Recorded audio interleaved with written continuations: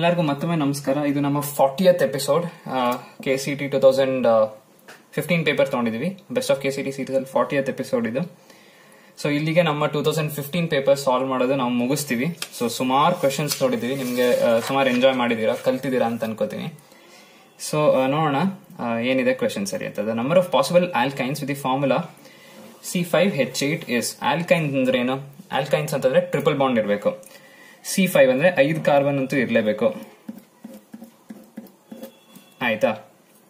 ಏನ್ ಮಾಡೋಣ, ಒಂದು ಆಲ್ಕೈನ್ ಫಸ್ಟ್ ಇಲ್ಲಿಡೋಣ. ಇದೊಂದು ಸ್ಟ್ರಕ್ಚರ್, ಇದೊಂದು ಆಯ್ತಾ. ಇನ್ನೊಂದು ಸ್ಟ್ರಕ್ಚರ್ ಏನಾಗ್ಬೋದು, ಇಲ್ಲೊಂದು ಡಬಲ್ ಬಾಂಡ್, ಟ್ರಿಪಲ್ ಬಾಂಡ್ ಇಲ್ಲೊಂದು ಇಟ್ರೆ ಆಗುತ್ತೆ.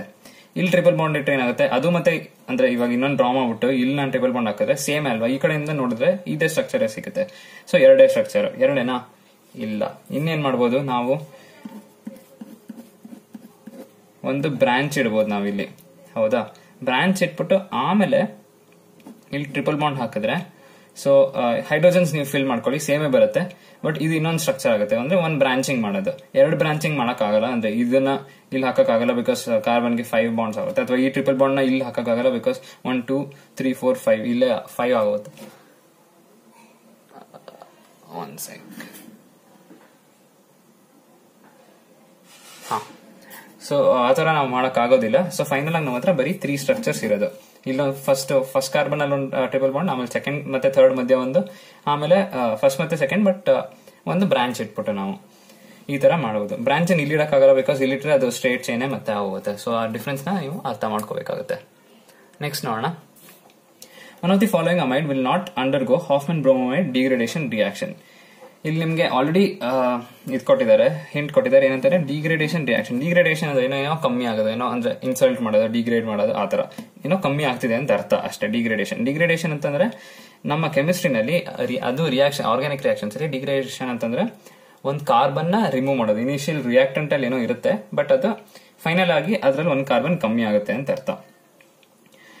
ಹಾಫ್ಮನ್ ಬ್ರೋಮೈಡ್ ರಿಯಾಕ್ಷನ್ ಅಲ್ಲಿ ನಂಬರ್ 1 ಫಸ್ಟ್ ನಮ್ಗೆ ಏನ್ ಬೇಕು ಅಂತಂದ್ರೆ ಪ್ರೈಮರಿ ಅಮೈಡ್ಸ್ ಮಾತ್ರ ಇರಬೇಕು. ಅಮೈಡ್ಸ್ ಅಂದ್ರೆ ಏನು? R-C-NH2 ಇರಬೇಕು. ಪ್ರೈಮರಿ ಅಂತಂದ್ರೆ ಒಂದು, ಸೆಕೆಂಡರಿನೂ ಇರುತ್ತೆ, ಹಂಗೆ ಟರ್ಷಿಯರಿನೂ ಇರುತ್ತೆ.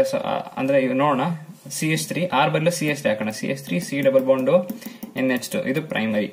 CH3 C-NH CH3 ಇದು ಅದ್ಬಿಟ್ರೆ ಇದು ಆಕ್ಚುಲಿ ಸೆಕೆಂಡರಿ ಬಿಕಾಸ್ NH ಅಲ್ಲಿ ಒಂದು ಹೈಡ್ರೋಜನ್ ತೆಗೆದ್ಬಿಟ್ಟು ಇಲ್ಲಿ ಒಂದು ಯಾವ್ದಾದ್ರು ಆಲ್ಕೈಲ್ ಗ್ರೂಪ್ ನ ಹಾಕಿದ್ರೆ ಅವಾಗ ಸೆಕೆಂಡರಿ ಆಗುತ್ತೆ. ಇವಾಗ C6H5 ಅಂದ್ರೆ ಬೆಂಜಿನ್ ರಿಂಗ್ ಪ್ಲಸ್ C-NH2 ಇದು ಅಂದ್ರೆ ಆಕ್ಚುಲಿ ನಾವು nitrogen with respect to nitrogen ನಾವು ಮಾತಾಡೋದು. ನೈಟ್ರೋಜನ್ ಎಷ್ಟು ಕಾರ್ಬನ್ಸ್ ಕನೆಕ್ಟ್ ಆಗಿದೆ ಅಂತ. ಇಲ್ಲಿ ಒಂದಾಗಿದೆ, ಇದು ಇನ್ನೊಂದಕ್ಕಾದ್ರೆ ಸೆಕೆಂಡರಿ ಆಗುತ್ತೆ, ಇಲ್ಲಿ ಒಂದಕ್ಕಾಗಿದೆ ಸೊ ಪ್ರೈಮರಿ.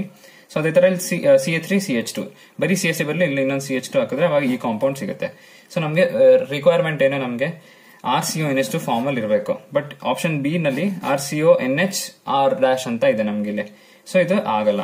ಅಂದ್ರೆ ಸ್ವಲ್ಪ ನಿಮ್ಗೆ ಅಕಸ್ಮಾತ್ ಇದು ಗೊತ್ತಿಲ್ಲ ಅಂತಂದ್ರೆ ಆಪ್ಷನ್ ಸ್ವಲ್ಪ ನೋಡಿ ಈ ತರ ಸ್ಟ್ರಕ್ಚರ್ ಡ್ರಾ ಮಾಡಿದ್ರೆ ಇದೇನೋ ಸ್ವಲ್ಪ ಆಡೋನ್ ಔಟ್ ಅಂತ ಅನ್ಸುತ್ತೆ. ಸೊ ಅದರಿಂದ ಇದನ್ನ ಮಾರ್ಕ್ ಮಾಡಿ ಬಂದ್ರೆ ನಿಮಗೆ ಕರೆಕ್ಟ್ ಆನ್ಸರ್ ಸಿಗುತ್ತೆ. ನೆಕ್ಸ್ಟ್ ಕ್ವೆಶ್ಚನ್ ನೋಡೋಣ ಏನ್ ಹೇಳ್ತೆ. What amount of dioxygen contains 1.8 into 10^22 molecules. So ಇವಾಗ ನಮಗೆ ಗೊತ್ತು ಡೈಆಕ್ಸಿಜನ್ ಅಂದ್ರೆ ಏನು? O2 ಅಂತ. ಒಂದು ಆಕ್ಸಿಜನ್ ಅಟಾಮಿಕ್ ಮಾಸ್ ಎಷ್ಟು? 16 grams. O2 ಅಂತಂದ್ರೆ 32 grams. 32 grams ಅಂತಂದ್ರೆ 1 mole of oxygen. 1 mole of oxygen ಎಷ್ಟು ಮಾಲಿಕ್ಯೂಲ್ಸ್ ಇರುತ್ತೆ? 6.022 into 10^23.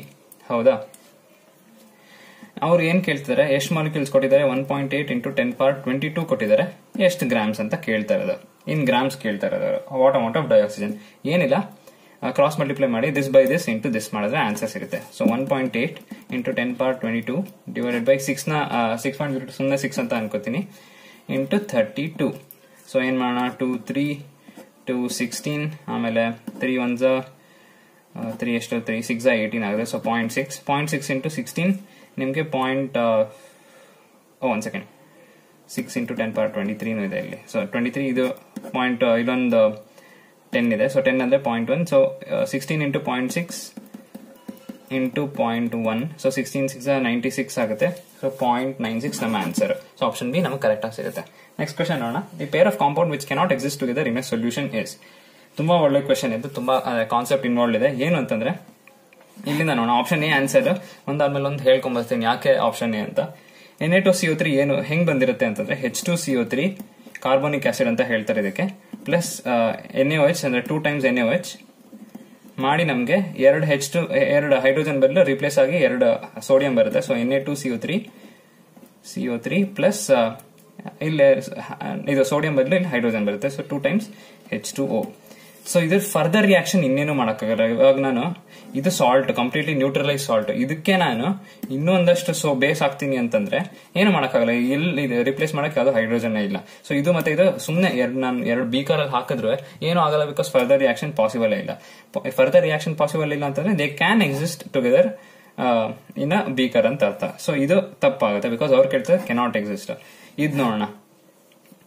NaHCO3 ಯಾವಾಗ ಸಿಗುತ್ತೆ ನಮಗೆ? H2CO3 plus only 1 mole of ಅಂದ್ರೆ 1 mole ಆಫ್ ಇದು 1 mole ಆಫ್ ಇದು ಹಾಕಿದ್ರೆ ನಾನು ಹಂಗಾವಾಗ NaHCO3 ಒಂದು ಹೈಡ್ರೋಜನ್ ರಿಪ್ಲೇಸ್ ಆಗ್ಬಿಟ್ಟು ಸೋಡಿಯಂ ಬರುತ್ತೆ.